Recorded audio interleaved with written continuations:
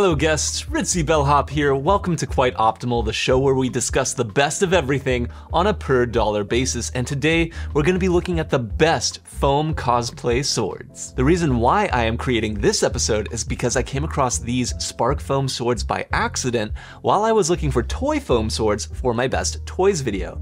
Yes, there's a best toys video coming, keep an eye out for that one. And while I couldn't recommend these swords for kids, I simply had to review them for you because they are excellent cosplay options for the price. Katana swords seem to be the focus of the Sparkfoam company because they offer about 20 different styles of katana. But Sparkfoam offers a variety of other melee weapons as well, including a two-handed longsword, single-handed arming swords, and knives. I'll leave links to all of Sparkfoam's weapons in the description below, and even if you'd like some time to consider your purchase, please add the item to your cart after using my link. That way, if you do decide to buy it later, Amazon knows to send me a tip for being a good bellhop.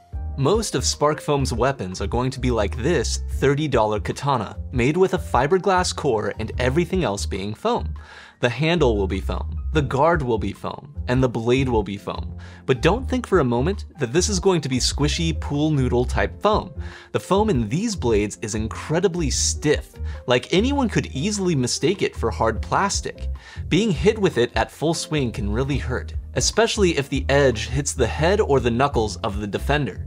It's also very unpleasant to be poked with since the tip is quite pointy. The stiffness of the foam is the reason why I ultimately could not recommend these swords in my toy video. It just makes them unsuitable for play fights between kids. They would be suitable for choreographed fights though if you were doing a show, and they would be suitable for any other dress-up cosplay type purpose. Now you may have noticed earlier that I said most of Sparkfoam's weapons are made like this katana, and that's because not all of Sparkfoam's katanas are made of all foam like this one. Some of them, like this $40 katana, have a scabbard, handle, and guard made of a lightweight wood.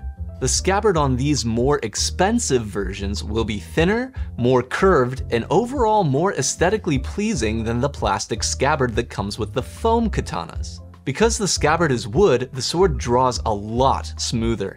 And when you put the sword away, it makes a satisfying click sound, which you don't get from the plastic scabbards.